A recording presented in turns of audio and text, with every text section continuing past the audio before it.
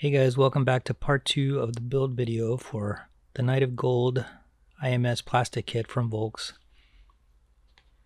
In this video I'm going to be building the fuselage section, which consists of the shoulders, the waist unit, the hip unit, and the skirt armor. There are more parts in this build than the first video, so it's slightly longer, but it should be pretty fun, so let's get started. Before I move on, I want to note that there are a lot of exclamation points in this section because there are screws that you need to use and little things like that. So I would recommend using an app like Google Translate if you don't understand Japanese. That's what I did, and it was really helpful for this part. So I'm going to start by cutting out the pieces that I need for the first part, and just go on from there.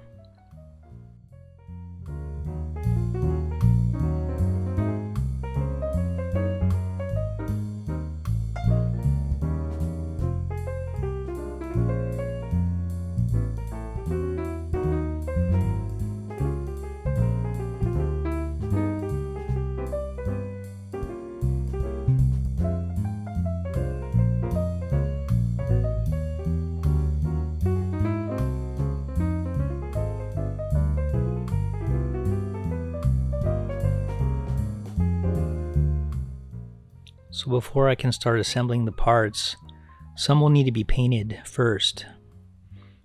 As you can see here, there's a bronze color that's going to be used. So I'm going to go ahead and wait to assemble until I paint.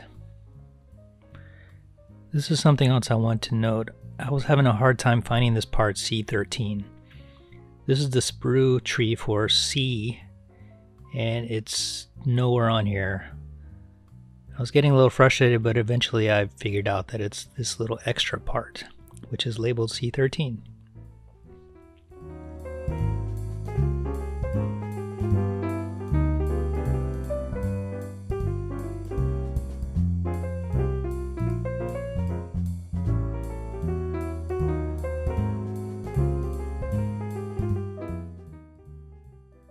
Some of these waist pieces have nubs on the inside curve, so just be a little careful cutting those.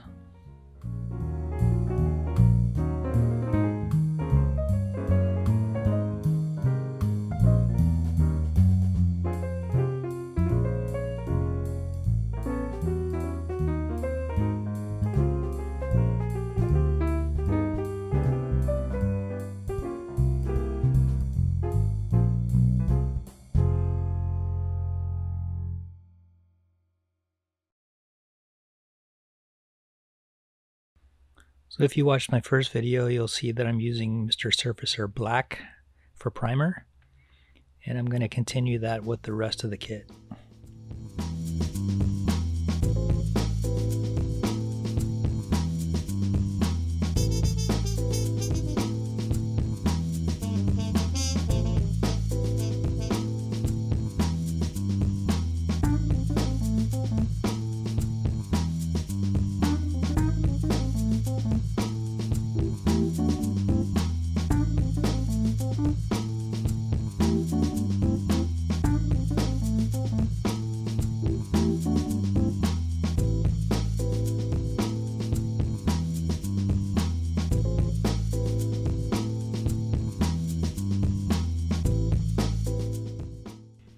So the part I just painted was the waist piece, and now I'm going to start building the chest and shoulder piece.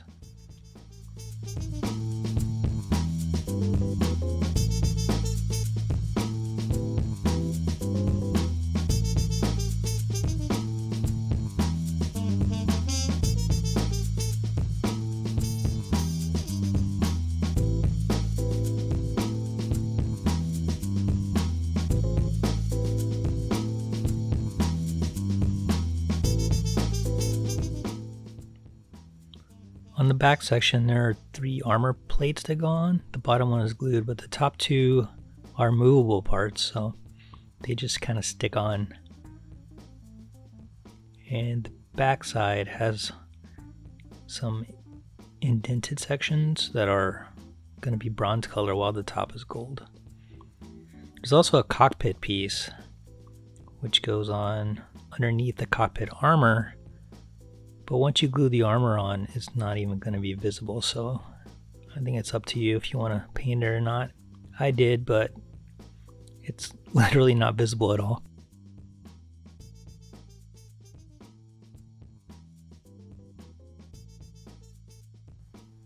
So there are two big parts that go on top of the shoulder, and they both come in halves. So this is me gluing those together. These are going to be the only seams in this small section. As you can see, there's a seam on the top, which is pretty easy to get to. But there's a curved seam on the bottom that's a little more difficult, but we'll make it work. And then the front section kind of clips in, and I'll put that on after I finish the seam work.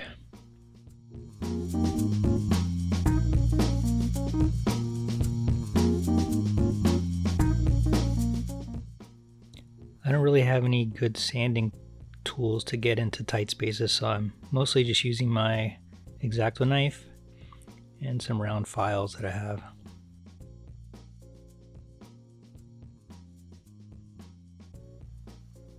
And some rolled up sandpaper.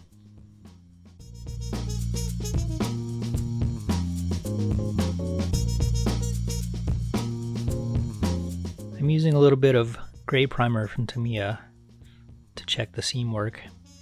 It's a little easier to see the imperfections than the black primer.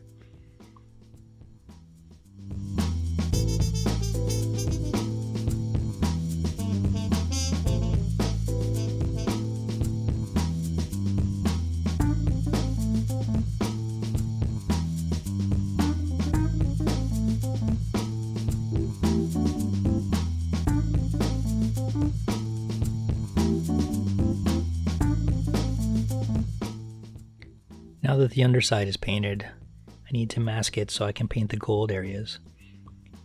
So I'm going to use the same technique I used in the last video for some parts, which is to cover it with tape, and then cut the inside edges with a fresh X-Acto blade.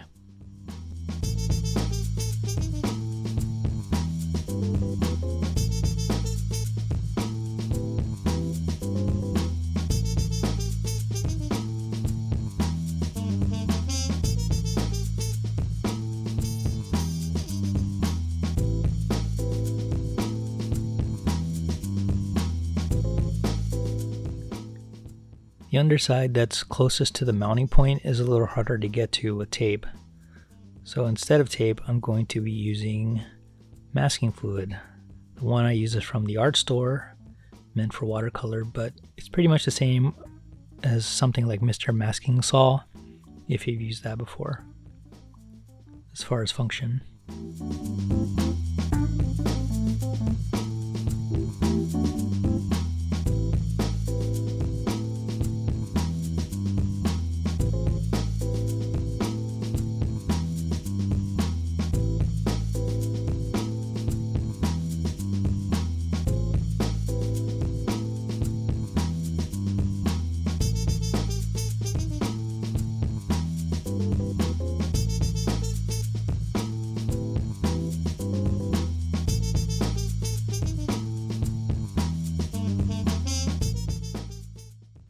So here are the parts ready for the panel line wash, which I'm going to do off camera. And this is removing the panel line excess.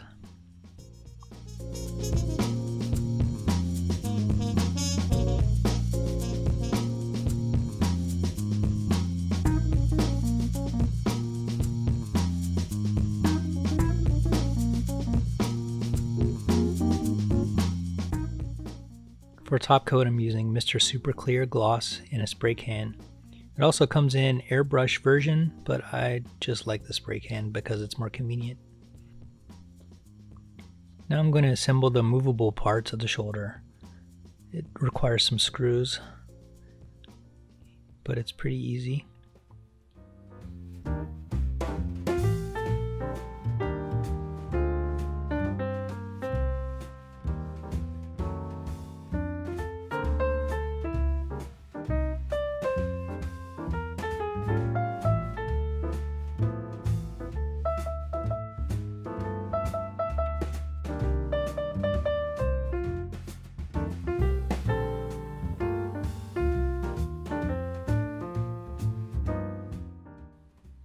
When you're tightening the screws, you just want to make sure you don't over tighten it. You only need it tight enough so that it moves. It's harder to describe, but once you actually do it, it's easy to figure out.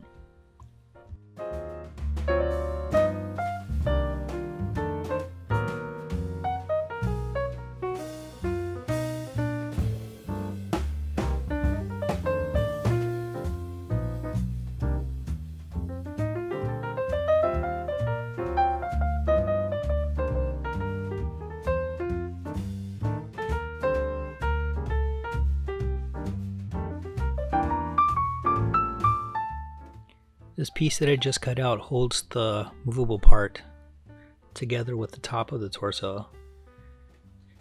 It's actually a pretty tight fit, so I didn't bother cementing it. Part of the reasoning was in case I need to remove the arms for some reason, I would still be able to.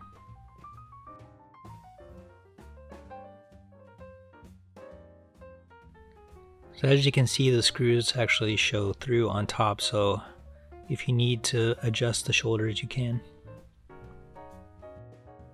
As with the bottom piece, the back area also just sticks on really tightly, so I didn't glue that one either.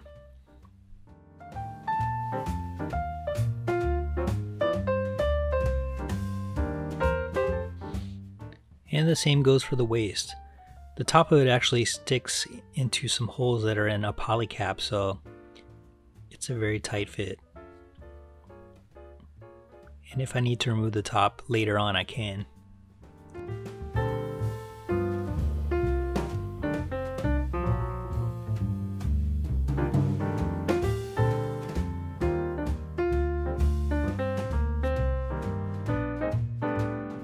These are some extra armor pieces that need to be glued on the side.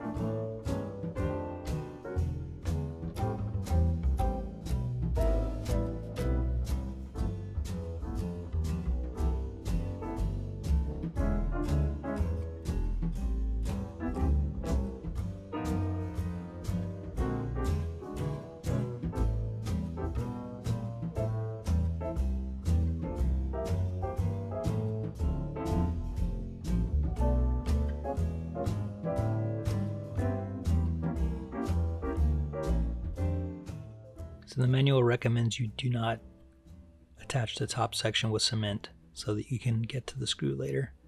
You can pause and see my Google Translate here.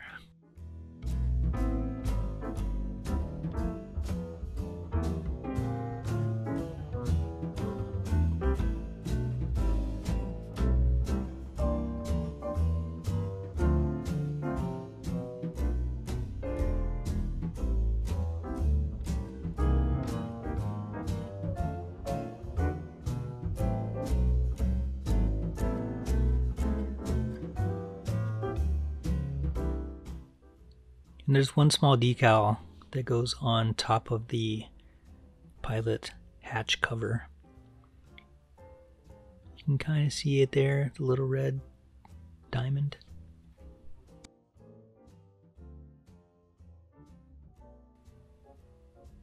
So next is the skirt armor. It's quite a few pieces, but pretty simple. And from there, the hip joints where the legs will attach.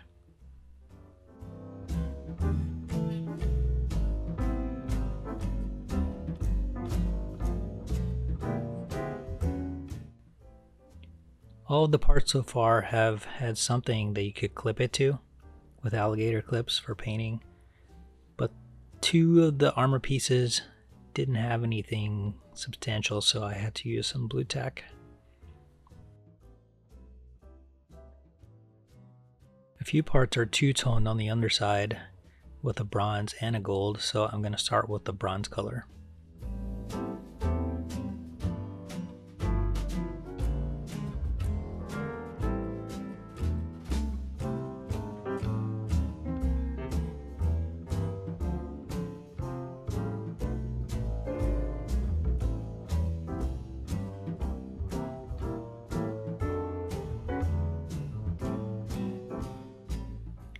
Once that paint's cured, I'm going to mask again, and I'm using masking fluid and tape combination. But for these small rounded off squares on this one piece, I'm going to be using a paintbrush to apply it. And the way I'm going to do it is I'm going to kind of push it into the corners.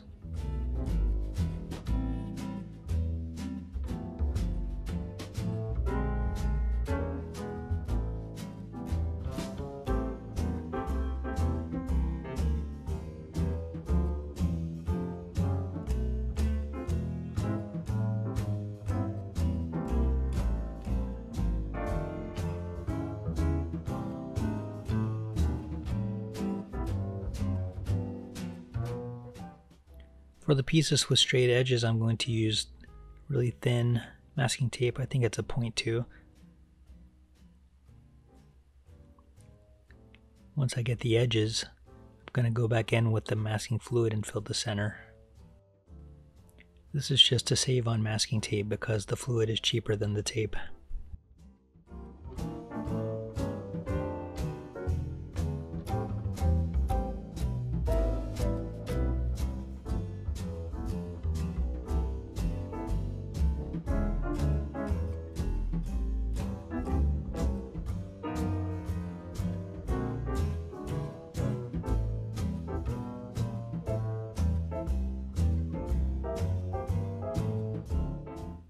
And this is what happens when you don't clean your brush out right away. This is pretty much a rubber brush now, and it's impossible to clean. It's ruined for good.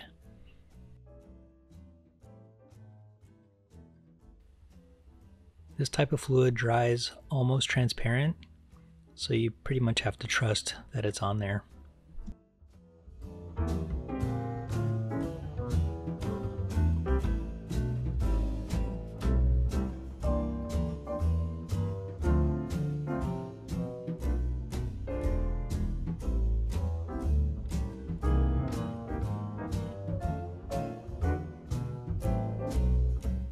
I'm using a toothpick that I'd used before that has rubber on the end of it to peel off the rubber.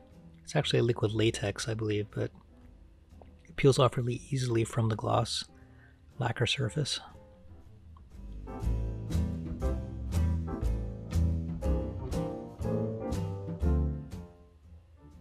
And any masking tape I'll just remove the normal old-fashioned way.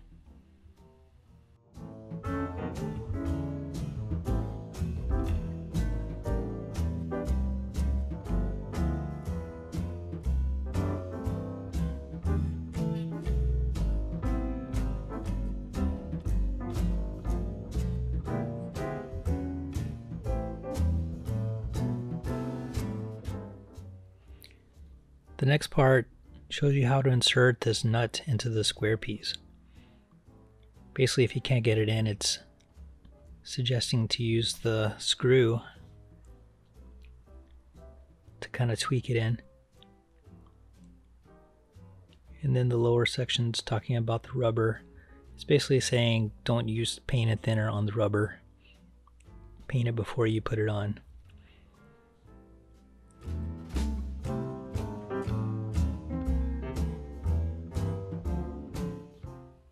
As you can kind of see here, I was struggling to get the nut into the plastic piece.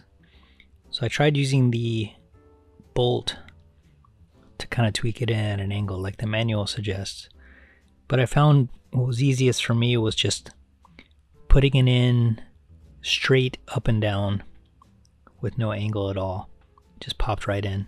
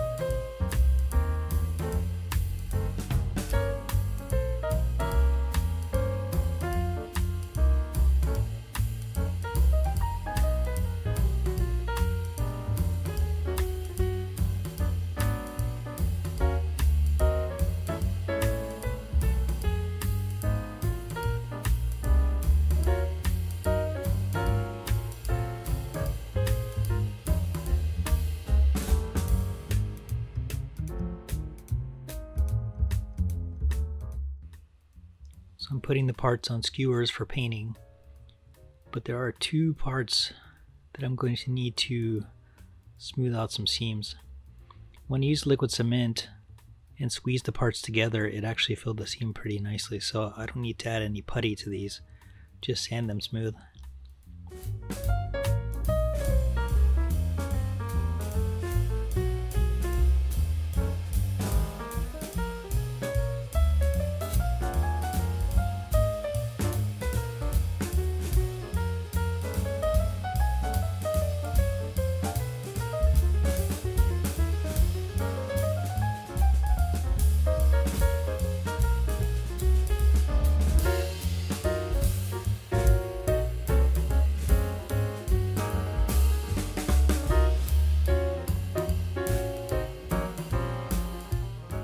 So the parts have all been painted, and now I'm touching up some detail with a brush and Vallejo paint. These are little sections that the panel line wash doesn't catch. I'm also going to paint the red part that's on the front armor piece. And then panel line wash for the rest.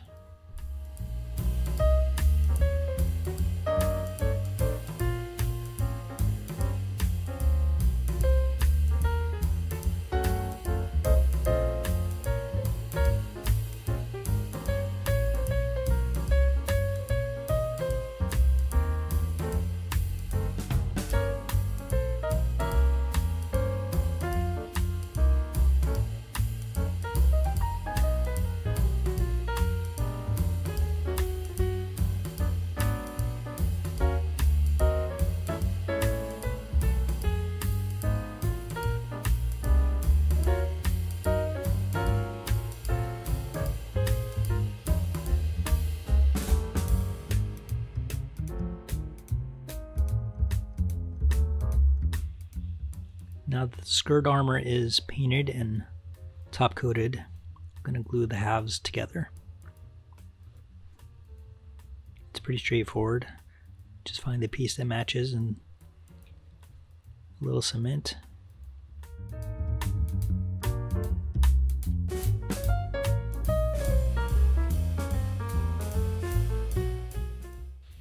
Or so I thought. When I was putting the parts together, there was a gap between the edges. I kept trying to get it to fit. I pushed a little too hard in some parts, left a couple of dents, which I may go back and fix. but it's not that noticeable. Eventually I checked with the manual, and these parts that I'm about to show you, these gaps, they're actually supposed to be there, so keep that in mind when you're building this.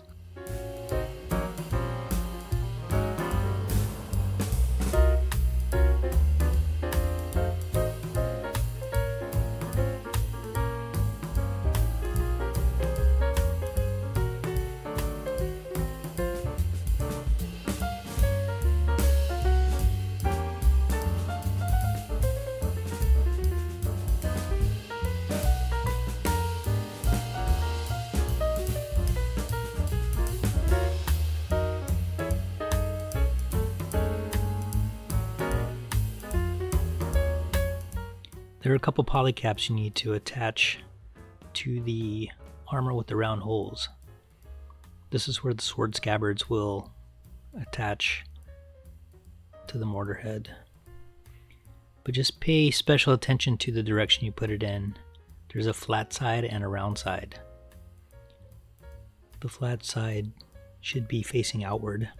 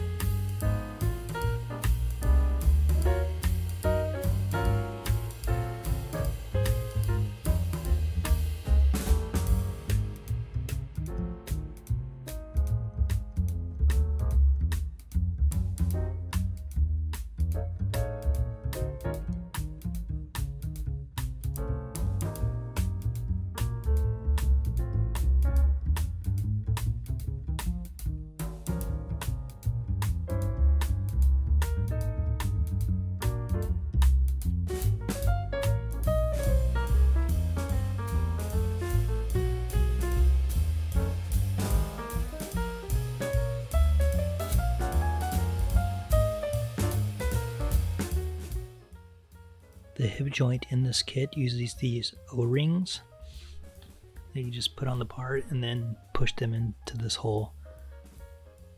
I was having a hard time getting them in because it's a really tight fit. They kept wanting to kind of unroll off the edge, but eventually I got them in far enough and then figured out that once you screw the two parts together, it'll kind of push them into place.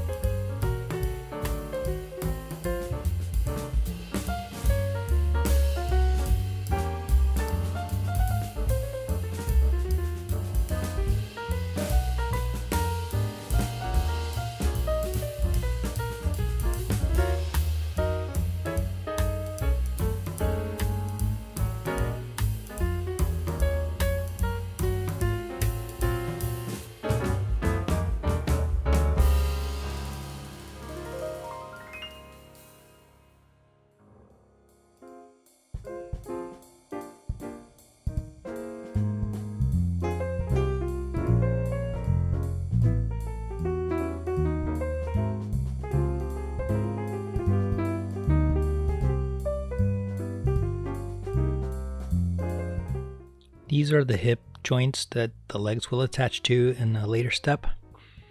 I decided not to glue them on at this point in case I have trouble with the legs attaching.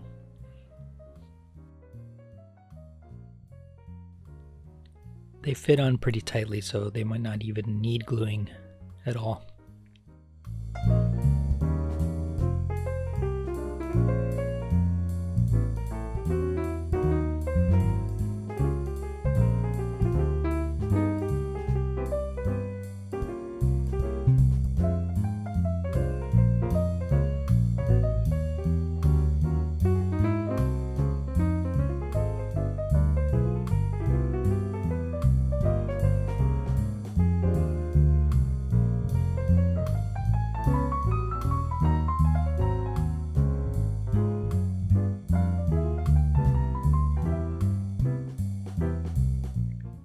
This top part has a really tight fit, so I didn't glue it on.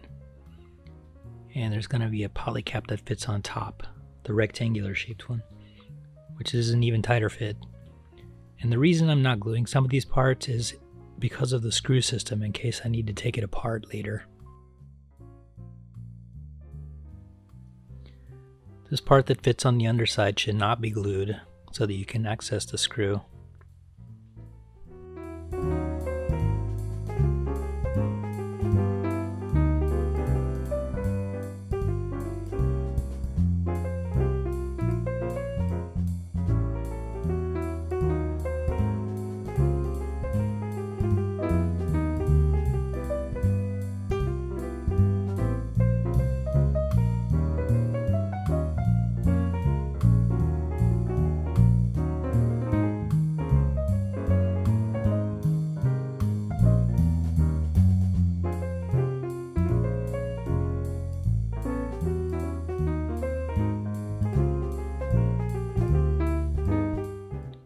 The rest of these parts fit looks a little complicated, so I'm going to do a dry fit before I start cementing, just to kind of see how they fit together.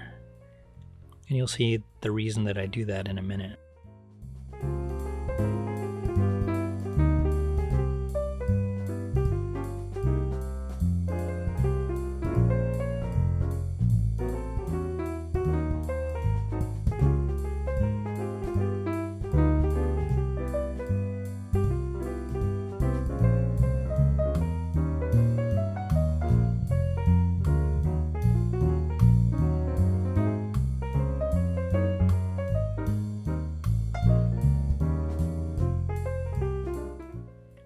For this back piece, I just want to note that it has these little pegs that keep it from pushing in really far. I thought I was just not pushing hard enough at first, but it turns out it's just supposed to have these little gaps in it. It's normal.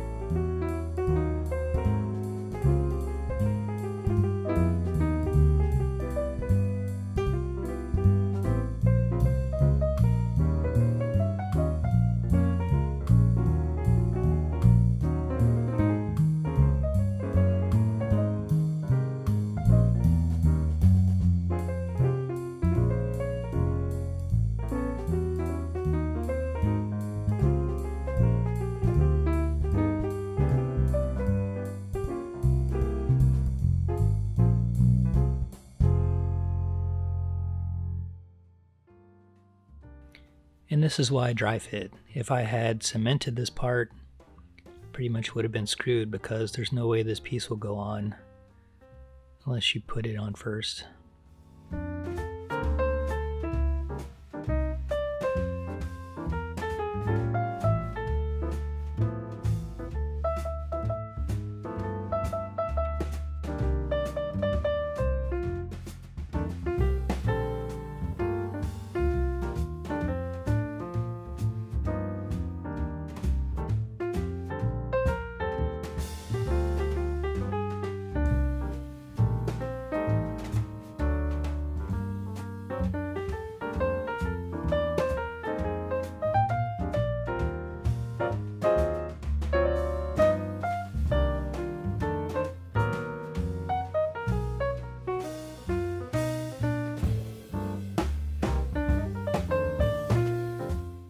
So now I'll start to glue it all together. But first, I want to show that before you put the side armor on, you have to put the top part with the waist into the bottom part. Otherwise you won't be able to get it on. The side armor will be in the way.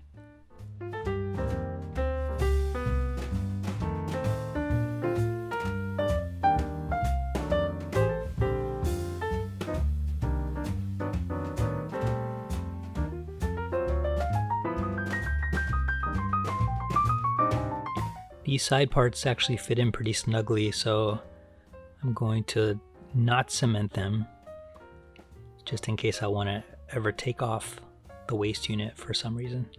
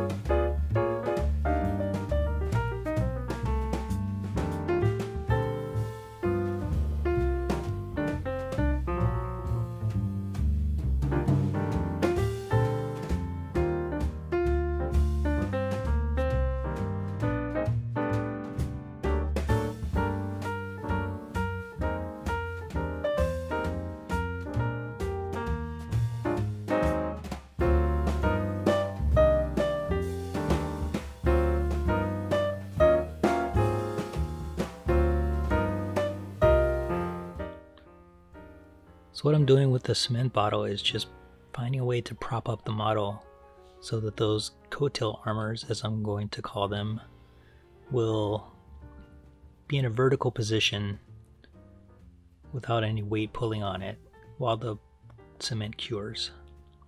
That way they'll be straight whenever they're dry.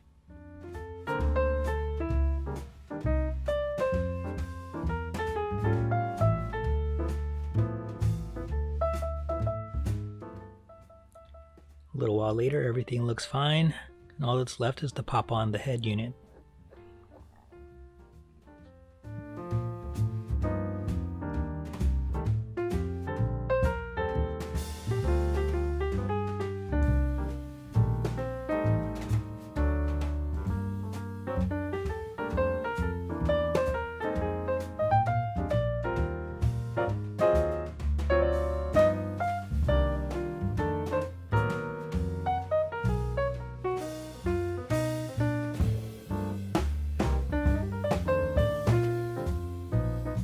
And that concludes this step, the fuselage. The next step will be the legs. Hopefully you'll be back for that. And if you have any questions, feel free to leave them in the comments and I'll take a look and answer as many as I can. Thanks for watching.